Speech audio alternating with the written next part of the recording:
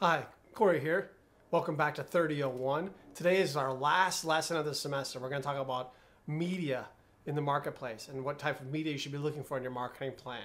By the end of today's lesson, you will be able to realize the type of difference of each type of media and social media, thinking of the differences of Twitter, Snapchat, TikTok, Instagram, Facebook, the radio, the TV, etc.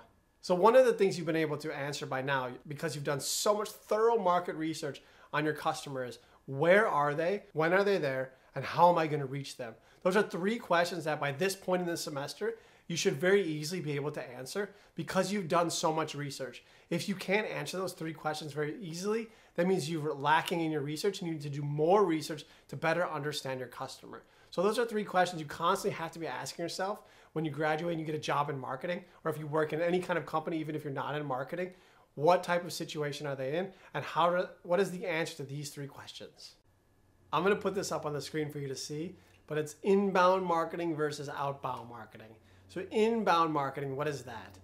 Inbound marketing is when you prepare your web page, your SEO. SEO means you make a good web page so that has good ranking in Google. You have blogs, you have podcasts. You're putting out information. The idea is that you're pumping information so that when people find it, because they're trying to solve a problem, they come to your website, they find your information, and then they buy your products because they believe in you. And so you can understand how this is giving you an opportunity to be sort of an expert in the place. The one thing you are not doing though, you are not advertising. You're waiting for people to come. So the great thing is you're putting out information as free information so that people see it because they have that specific problem. You know that they're going to buy. The downfall of this, you're waiting for people to come. It's sort of like fishing.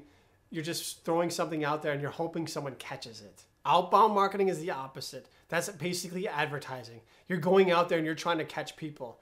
You're not waiting for them, you're going for them. You're shooting for them. You're running advertisements, you're running promotions, you're cold calling, you're sending email blasts. The great thing about this, you don't have to wait. You're not throwing a pole out there and waiting, you're throwing nets out there now, and you're hoping that you catch some. It's a totally different mentality. The downfall of this, of course, is you're paying for it, and the other problem is you're gonna get most people are not interested in your problem or don't have the problem that you're trying to solve. They're not interested in you, and so the majority of the people will just move on and not actually bite on what you're selling. So it's a different mentality. One is hurry up and wait, and one is just hurry up and rush all the time and hoping you can grab someone. From here until the end of the lesson, we're gonna talk about all vocab that will be on the test that you should definitely study. The first one's advertising. The most important thing you always have to remember about advertising is paid for. It's not free. You're paying someone to show your ad. You're paying the TV station, you're paying Facebook, you're paying Google, you're paying the newspaper, you're paying the radio,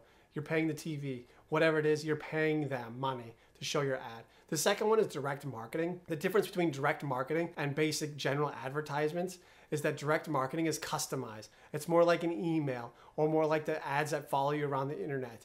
It's very custom and it's focused on you. So if you can do it well and you have the technology and the resources to do this well, it can be very beneficial. The third ones are promotions. The purpose of a promotion is to give you a push.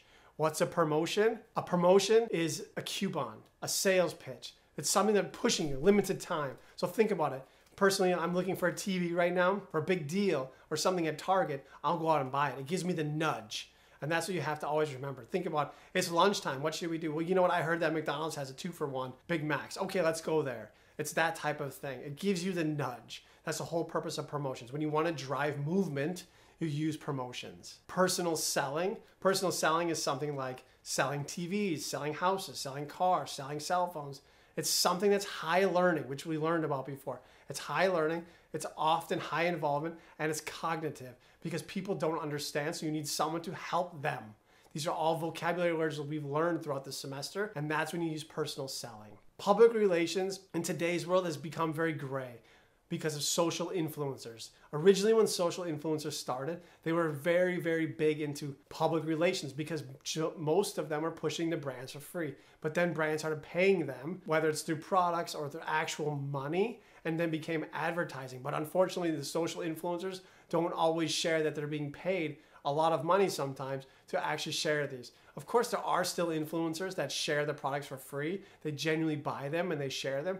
But It's hard to know the difference when it's us as consumers and we're searching through the internet. Event marketing and sponsors. This is when you're watching sports or you're watching some sort of musical or you're at a concert or you're any kind of event. You always see the signs around there where brands are showing themselves. They're paying to be there. That's event marketing and sponsorships. If you're watching the Olympics or you're watching sports on TV, you'll always see like the score, and underneath the score there's some sort of brand that's there. I remember a few years ago I was pretty shocked that YouTube TV was there. I was pretty shocked a few years ago when I saw YouTube TV sponsoring the World Series. But I think they did it 2 years in a row. But it was underneath, it said like the scores, the teams, and then below it said YouTube. That was kind of unique to me and a bit unexpected, I thought, at the time. And the last one's just social media. I'm not going to get into social media. You know what that is. So normally in the classroom, I go through and we do an activity where we show all the different channels you can advertise on, and you're supposed to write out the customers. And that's why I sort of talked about in the beginning, you should be able to identify this. But I don't really think there's not a great way to do this in the e-class, but I still want you to think about it. What I want you to remember is this. It wasn't long ago where you could spam the same ad across multiple channels, whether it's internet or not on the internet, and you would get the same results. That is not the case today. So I want you to take away from this is you have to understand where your customer is and who is on each channel and which channel your customer is on. What I mean by channel is Twitter, Facebook, Instagram, Google, the newspaper, magazines, billboards, TV, Netflix, movies, sporting events, the radio. All of these are different. There are overlaps, and you need to find out where your specific customer is so you don't waste money. And so you use the message that fits each individual channel. That's what you need to know. You need to know where your customer is. And if you don't know that answer, you're not doing a good job of understanding who your customer is. You should easily be able to say, our customer is at Twitter, the newspapers, and billboards. Done. And that's very simple because you've done the research so you know where they are and you know exactly what message to make that will connect with them. The last vocab word of the day, product placement. I love product placement. My favorite of all time product placement was in the original Transformers movie. I know this is dating me a bit now, but it doesn't matter. It was too good, so I got to share it. Here's a little bit of a history lesson. So around 1999, 2000, I think it was, Camaro, which is owned by GMC, was discontinued. They stopped making the car. You couldn't buy it anywhere. They just discontinued it. And then in 2007, when Transformers came out, Bumblebee, if you remember, he was a yellow Camaro. It was the first time anyone had seen the new Camaro, and people were blown away. The best part is you still couldn't buy that Camaro. Chevy and GMC were paying a lot of money to Transformers to put that car in there. That's product placement. You're paying to have your product put inside of a movie or TV show. Bumblebee and the yellow Camaro crushed it when it finally came to the market compared to anything they ever expected. And that is amazing product placement. Product placement has exploded over the last 10 years. Why has it exploded? Because nobody watches TV anymore. And the second thing, when you do watch TV, what do? As soon as a commercial comes on, you grab your phone, you surf the phone. You don't pay attention to the commercials. That's why when you watch TV, you see nonsense medical ads nonstop because they know that only old people are watching TV. No young people are watching it anymore. It's completely gone. So what do brands do?